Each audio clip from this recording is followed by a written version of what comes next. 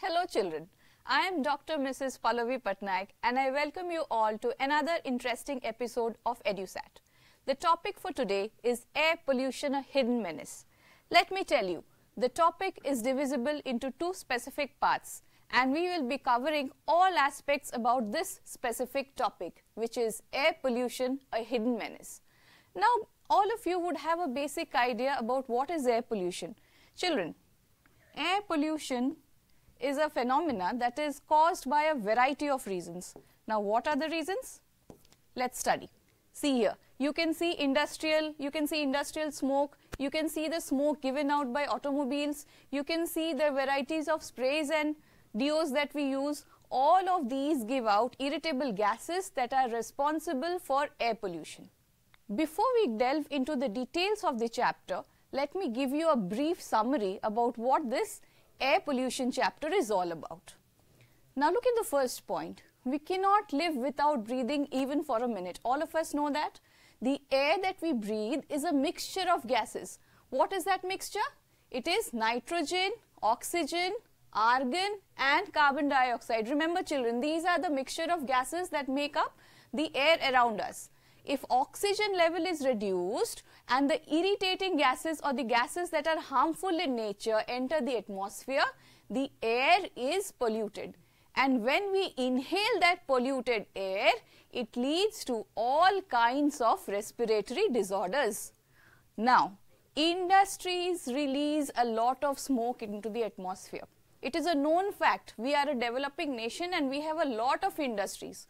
So, industries release a lot of smoke into the atmosphere, as a result of which our environment is polluted to the highest degree. We respire that polluted air as usual and thus our lungs become inflated with that polluted air. Thermal power stations, they are also responsible for air pollution. How? Because they discharge a lot of smoke and ash. Cement, steel, ores, processing industries and chemical industries, remember children, these are also responsible for releasing toxic fumes and smoke into the atmosphere, thus contributing to air pollution to a large degree. Now, automobile exhausts, they release a lot of pollutants in the atmosphere, and what do these pollutants do? The level of pollution in metropolitan cities rises, because they have a lot of vehicles plying in those cities. What are these vehicles? Buses, lorries, cars, two-wheelers, and they are responsible for 60%. Pay attention here. 60% of the air pollution, because of what reason? They release maximum carbon dioxide into the atmosphere. So children, remember, these are the factors in short that are responsible for air pollution. First, we have industrial pollutants. Then we have pollutants from thermal power stations, then we have automobile exhausts, and then we have a variety of vehicles that release harmful gases into the atmosphere. All of these in combination are responsible for air pollution. Now, what are the impacts? We all know that air pollution is of a very harmful nature, but how does it impact the environment? How does it impact man as such? Let us study the causes one by one. The damage caused by air pollution is humongous. It is huge. And what is it? Flowers, vegetable crops, trees, cattle, they are all highly affected. All of them are affected by air pollution. Now, air pollution also affects rubber tires in automobiles and fine buildings. Recently, children, all of you would have heard how acid rain and air pollution has been affecting monuments like Taj Mahal. So, here we see that air pollution is also responsible for affecting rubber tires on automobiles and fine buildings. Next, air pollution has a damaging effect on human body. We all know that. Recent news you would have heard children, how in Delhi and how in other metros people are suffering. It causes eye irritation, scratchy throat, respiratory disorder. This is very important. Respiratory disorder, eye irritation and scratchy throat. And much direct harm is caused by air pollution. How? Because lot of harmful gases like carbon dioxide, they trap the radiation from the sun, from which the atmosphere becomes warmer and this leads to a phenomena which is called as global warming. Remember children, this often comes as a short question during your exams. What is global warming? So the answer is harmful gases like carbon dioxide trap the radiation from sun, from which the atmosphere becomes warmer, and the phenomena results in global warming. Now, what do scientists do? Automatically they will be worried. So, scientists are worried about the widespread use of CFC. What is CFC? Chlorofluorocarbon. Children, all of you I hope have your notebooks and pencils out. So, whenever I dictate a particular term, please make it a point to note it down. So, what is CFC? Chlorofluorocarbon, which is thought to be harmful to the ozone layer in the Earth's atmosphere. Now, this chlorofluorocarbon is responsible for damaging the atmosphere of the Earth. Now, another concern is acid rain. All of you would have heard about normal rain, but what is this acid rain? Acid rain is comprised by gases which are released from factories, and they dissolve in the atmospheric air and damage trees, crops, buildings, rivers, drinking water. Acid rain in fact is so harmful that it will damage everything on which it falls. What does it do? It washes away the nutrients from the soil. After that, trees will become leafless. What else? Animals and birds living in forests also die. This is how acid rain affects the environment around us. It also irritates the sensitive tissues in the human body. What are the tissues that undergo irritation? Eye tissue, lung tissue, and your skin. Some wounds or lesions are also caused on your skin because of these acid rains. Buildings are also affected by acidic smog. What is smog? A mixture of smoke and fog. Children, note down. What is smog? A mixture of smoke and fog. Well, what can you do? What can one do to control such type of pollution? We have preventive measures, we have dispersal measures, and we have collective measures. What do you mean by preventive measures? Preventing measures refer to the fact of changing the components of the fuel that we use. Dispersal measures include raising the height of a smokestack. And collective measures include, we have to design modern equipment to trap these pollutants before they escape into the atmospheric air and pollute the atmosphere. So, these are the initial measures that have to be taken up by the people, by the government, to ensure that your air that you breathe is healthier and cleaner. Now, let us have a summary about the brief approaches. See, industrialized nations have some type of legislation, they have some type of laws to control air pollutions. These pollutants, they are carried by wind from one country to another. Acid rain originated in USA, but it affected Canada, and though it also originated in Britain, it was seen causing damages in various parts of France and Sweden. Now, coming on to the next protocol, air quality programs have been about improving the quality of air in many areas. Burning low sulfur coal, this is one. Oil in factories has lowered pollution in many cities. Automobiles have been redesigned. They have been remodified and equipped with devices that will change the toxic gases into harmless substances before they are released into the atmosphere. Now, what can we lastly do? We can do some research. Okay, lot of scientists are doing research and on basic ways on how the pollution can be reduced and how the air that we breathe is not polluted with irritable gases. Before we started this chapter, all I wanted to tell you about was, we have the causes of air pollution, we have the approaches to air pollution, we have the impacts of air pollution. Now that we have understood what air pollution can do, we can discuss certain important question answers that are of relevance from examination point of view. Now, these are very short questions that I would like to discuss. So, just look at the first question.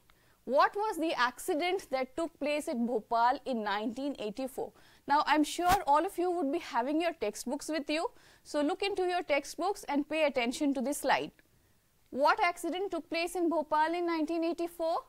There was a tragic accident that took place in Bhopal in 1984 in which gases were released from Union Carbide factory that resulted in disabling almost 4,000 people in Bhopal. Okay? Now, what is an industrial accident? Like I said, there was an accident, but what is an industrial accident? Accidents are called industrial accidents because deadly gas from a chemical plant operated by Union Carbide escaped into the atmosphere. So, what happened in Bhopal in 1984? There was a factory called as Union Carbide which released a large quantity of poisonous gas into the atmosphere, and this resulted in disabling thousands of people in that specific area. Now, what were the tragic consequences? What happened then? Tragic accident caused almost disabilities in 4,000 local residents. They were becoming blind, they were losing their vision, and it also damaged a large section of the city's population. People became blind, they became disabled, and a lot of the city's population underwent harm. Now, how is air important to man? What is the basic requirement of air? We all need air for breathing. So, what will be your answer? We breathe air which is most important for living. Now, what are the major sources of contamination in the human body? How does contaminated air enter your human body?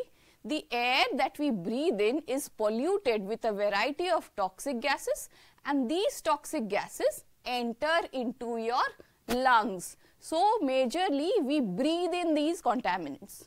Now, what is the composition of air?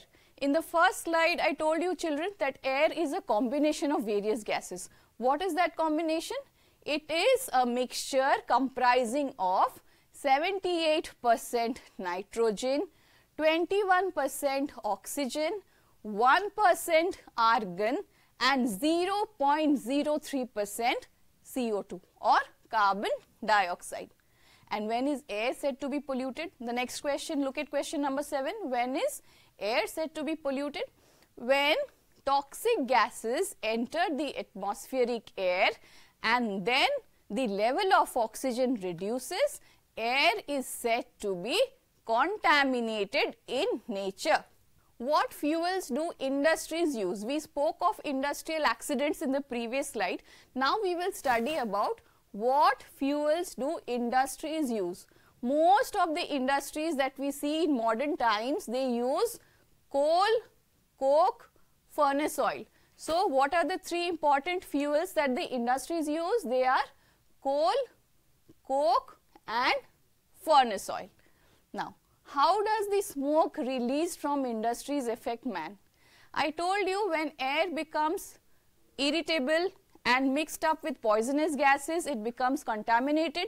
We breathe in these contaminants and we in turn suffer from many kinds of health issues. So, the industries, they burn various fuels. What do they burn? They burn coke, furnace oil, and they burn it along with heat. As a result, what do we see? There is production of heat too, and this smoke which is produced by these industries, it will get mixed up with the atmospheric air. Once it gets mixed up with the atmospheric air, it starts polluting it. Now, what do thermal power stations do and how do they cause more pollution? This is another important question. Children, remember, whatever I am discussing under the discussion part, these are all short questions related to air pollution, and you may get these in the form of MCQs or you may get these in the form of one-line answers. So, what do thermal power stations cause and how do they support air pollution? Thermal power stations release high amounts of smoke and ash. So, what do we see here in this particular point? Thermal power stations, they are responsible for releasing a lot of smoke and ash, and this in turn contaminates the air that we breathe.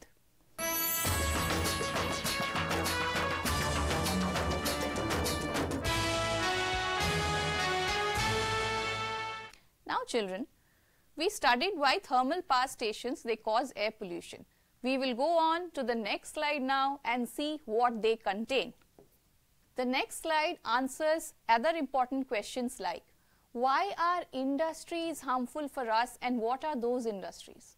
Certain industries like cement, ore industries and steel industries. These industries, children, remember, they are very harmful for us and responsible for air pollution of the atmosphere.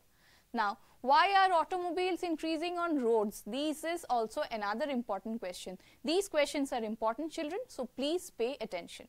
Why are automobiles increasing on roads? The answer is simple. The population of our country is continuously increasing. Because of the increasing population, we have a large demand for automobiles and vehicles. And so we see a large number of two-wheelers and four-wheelers plying on our Indian roads. Okay. Now, what is the next question? How do these automobiles contribute to air pollution? What do these automobiles do that result in the pollution of our atmosphere? Look at the answer. Automobiles produce maximum carbon monoxide. This is important, children. Remember, what do automobiles do? They are responsible for producing carbon monoxide. And this carbon monoxide, when it is released into the atmospheric air, is responsible for almost 60% of the air pollution. Now, what are the effects of air pollution on vegetable crops and trees? We had heard that air pollution affects a lot of things in the atmosphere. Now, let us study the effects of air pollution on vegetable crops and trees. What does it do? The acid rain that is a result of air pollution, it helps in, what does it do? It helps in damaging or poisoning of vegetable crops and trees, as a result of which it produces a total harmful effect on the ecosystem. Now, how are buildings affected by polluted air? All of you would have seen in a recent news that Taj Mahal was affected by acid rain and air pollution. Now, what does it do? Due to harmful pollution, buildings get discolored and they become shabby. The surfaces of these buildings, they may start deteriorating. What is deteriorating? Becoming more and more degraded because of air pollution. So, what did we understand in this particular slide? We understood that air pollution affects vegetables, crops, trees, and it also affects buildings. Now, what are the health problems caused by polluted air? All of you would have seen that in the recent news there was a particular instance about children in Delhi being affected by air pollution. It caused a lot of respiratory distress. So, what will be the particular answer for this question? Inhaling polluted air not only causes respiratory distress, but it also causes severe health issues. Now, what are the health issues? They are irritation of sensitive tissues of the eyes and lungs, and it can also cause lesions, wounds and irritability of the skin to a certain extent. Now, this is another slide which will tell us about the effects and impact of air pollution. What are the questions in this particular slide? Let us go on to the question 17. How is air pollution responsible for increasing temperature? This is an important question which is asked almost in all your exams. So, pay attention. How is air pollution responsible for increasing temperature? The answer to this particular question is air pollution releases large amounts of harmful gases. What are those gases?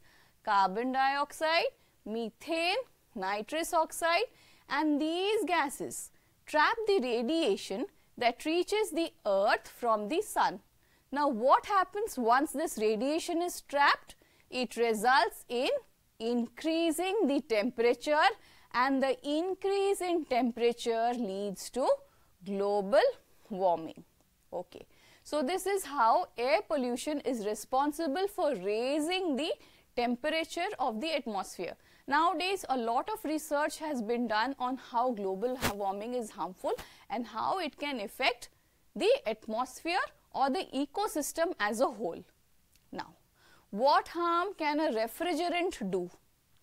In the first slide, children, I told you about chlorofluorocarbons or CFCs. So, let us see what harm can these refrigerants do. Now, refrigerants like chlorofluorocarbons or CFCs, they damage the atmospheric layer. Now, what happens once the atmospheric layer is damaged? You will see that the layer that protects the environment and people from harmful kinds of radiation, that undergoes deterioration. And these substances are widely used, which is responsible for damage of the environment. Children, I am sure all of you would have heard about the term ozone umbrella. So, what do the CFCs do? These CFCs are mostly responsible for damaging the ozone umbrella, as a result of which it damages the ecosystem as a whole. Now, looking at the next question, this question is also very important from examination point of view. What is that question? What is acid rain? When rainfall gets mixed with oxides of sulfur and nitrogen. Remember children, when your ordinary rainfall, it gets mixed with sulfur oxide and nitrogen oxide. It will create a poisonous substance, and this poisonous substance is referred to as acid rain. Remember children, this acid rain is very harmful in nature, okay, and a lot of harm has been done because of such rains to our ancient heritage buildings, to vegetables, crops, to our entire ecosystem as a whole. Before I go on to the next continuation of the chapter, I would like to summarize this entire chapter in short. Whatever I have discussed, I would like to summarize.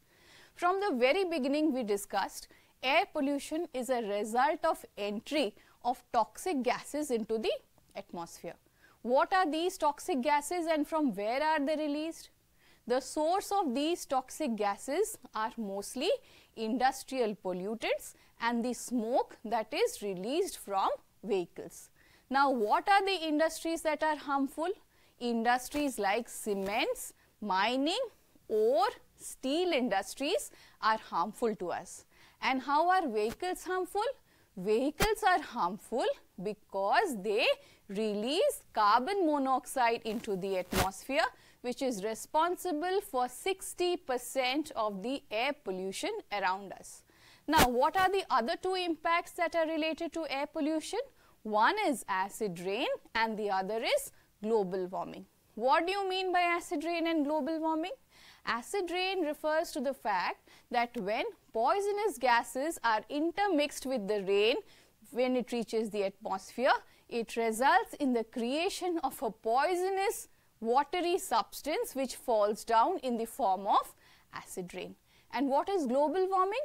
When harmful radiations are trapped within the atmosphere and they cannot escape to the outer environment, it results in the endangering of the environment. How does it result in endangering of the environment? It increases the temperature of the environment as a whole, and this results in global warming. Now, another factor that we studied about is industrial accident. What is an industrial accident? Industrial accidents are those that are caused as a result of vehicular emissions and industrial emissions. What are vehicular emissions and industrial emissions? Vehicular emissions may refer to the vehicles used by the industries, and industrial emissions refer to release of poisonous gases into the atmosphere. Now, what was the most prominent case? The case of Union Carbide in 1984 in Bhopal released a lot of poisonous methane gas into the atmosphere, which resulted in disabling, crippling almost 4,000 people, and lots of people lost their vision. So, we see how damaging air pollution can be. Now, air pollution may also have other effects. What are the effects on your human body? Air pollution can damage your lungs, air pollution can damage your eyes, your throat, and it can also damage your skin. Now, how can it damage your respiratory system? It can cause respiratory distress. Once you inhale lots of toxic gases, you will experience breathing problems. Your skin gets damaged. How does your skin gets damaged? It will result in skin irritability, skin lesions or skin wounds. Your trachea, your pharynx, they are all infected as a result of the poisonous and toxic air which you take in. So, what has been done with regards to this particular problem? A lot of preventive measures, collective measures and dispersive measures have been taken up. We can reduce the components of the fuel that we use in factories. We can reduce the amount of vehicular emission by reducing the number of vehicles that we ply on, and we can also help in reducing things like burning of substances that produce harmful gases and manufacturing various equipments in vehicles that will convert toxic gases into harmless products. So, children, this will be continued in the next chapter. I hope you have understood the chapter well. We will go on to the part 2 in the next session. Thank you all of you.